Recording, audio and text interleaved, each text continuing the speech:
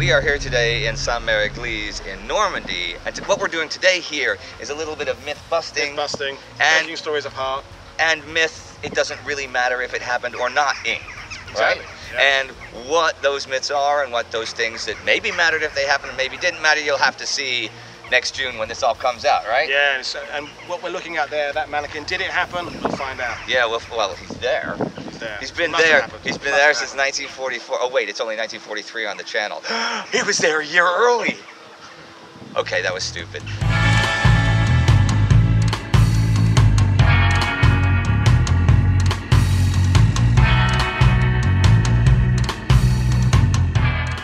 Okay, so we're here at the Pegasus Museum today, like Indy said earlier when we were in the car, and we've done some fantastic shots. But first of all, I'd like to, on behalf of TimeGhost, thank you to the museum. And really, if you ever come here, it's worth a visit. Cool. It's really cool. It gives you a different perspective. It has the original bridge back there. Horse glider back there? Yeah, it does. Even an original horse, or the remnants of an original horse glider inside. It's a cool place to go.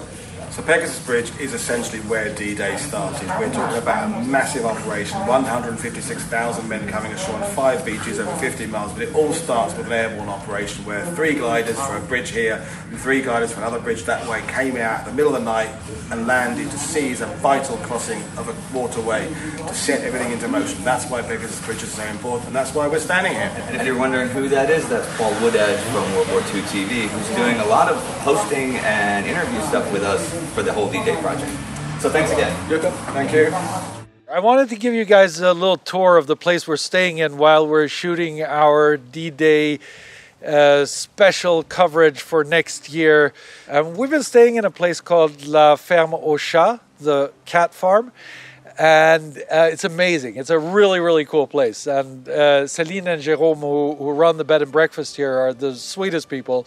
Best breakfast in the world. It's been an amazing stay. But it's also an amazing place. Now, what you see behind me here is the main building. And this used to be a refectory built in 1750 and used that way and has a marvelous garden that you're going to see in a moment. Then, as D-Day happened, this was turned into a field hospital. We're going to go look at that in a second. This is right in the middle of history that we're living in, this really amazing place. And the history of Formigny goes back a lot further than just the Second World War, of course. In 1450, in this area, there used to be a castle here, and that castle was actually on the grounds that we are now standing on as well. They've excavated some of the base of that, and it's like right under the grass out here. There are actual traces of it.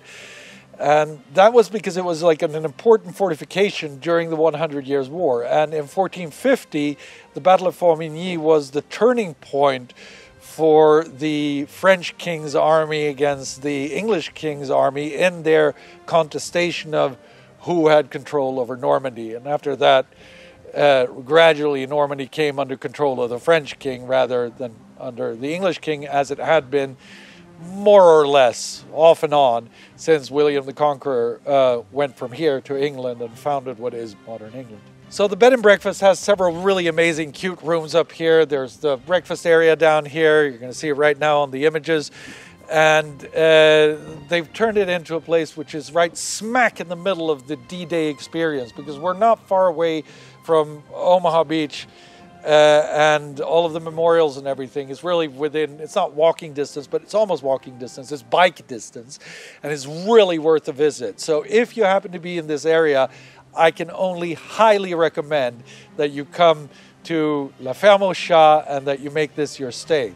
So this is right where the field hospital was. And when the Americans set up the field hospital, they needed, of course, to be able to get out really quickly, and they needed to get a lot of equipment in. So they set up tents out here in this part of the garden.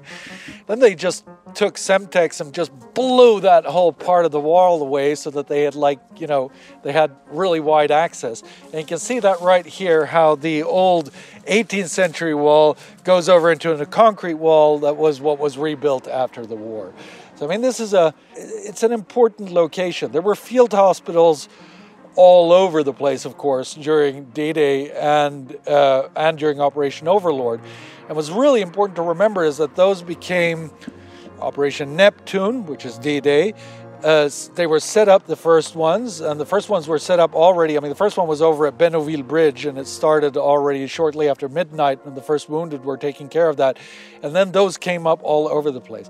As the time went on, and after the 6th of June had passed, and they were moving further and further in, these places became the sorting points and the redistribution points for the wounded. So the wounded would be brought in from the battlefield.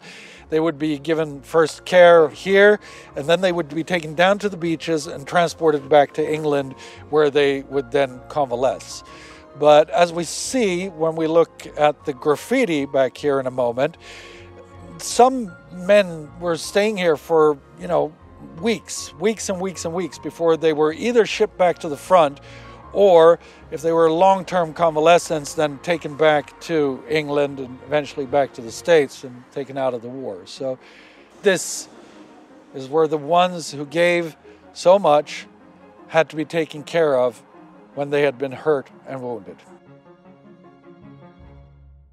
All right, it is, isn't it? It That's is. fantastic. Let me get a Thank you picture so of that. much. Well, here we are, and we're having a little barbecue. We've had wonderful meat. I'm just so delighted to be back in France to get proper entrecôte. I know that it sounds like I'm a snob, but we're here in a wonderful place. It's absolutely magical. It's in the middle of all of the sites in Normandy.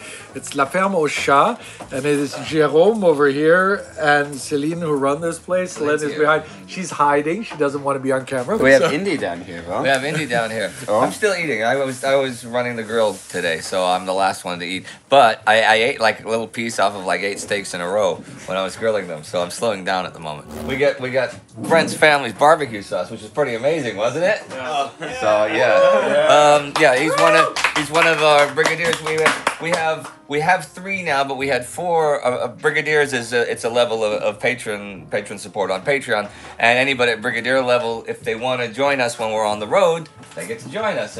And right now we've got Mark, we've got Kat, and we've got Brent, and Renee was with us but had to leave this morning. And Brent brought a bunch of barbecue sauce from his family's restaurant in Georgia, and it's really good. Now, some of you guys have seen Paul already on some of these. He is he's a World War II expert, but for our purposes, he's a Battle of Normandy and D-Day expert. Paul Woodadge from World War II TV, and that is his lovely wife. We should also point out that Mag is herself a guide here in the D-Day environs, and she... That's how they met. Yeah, that's how they met. And they can probably, both of them together, they can read the hell out of most other historians about what went on here on the 6th of June. Yeah. Well, that's been amazing talking to the fantastic Spartacus Olsson. Now here's the OK Ryan Sokash. So basically my story is that I hijacked Indy's old leftovers. Yeah. It's history. I made it better. Yep, you did. And now I'm here. You did. I'm not arguing. No, it was awesome. Into context. That was Okay, a into classic. context. That's Yeah. different. That's And a different thing. that's a TimeGhost thing now, no? But into context, nobody made better. Once in a while, yeah, we do it once in a while. Gotta be fair, I didn't write its history. I just hosted it. Well, you did a damn fine job. Well, Ryan, you want a hug? I don't mind if I do. It's a free hug. It's a history hug. Ladies and gentlemen, the OK Ryan Sokash.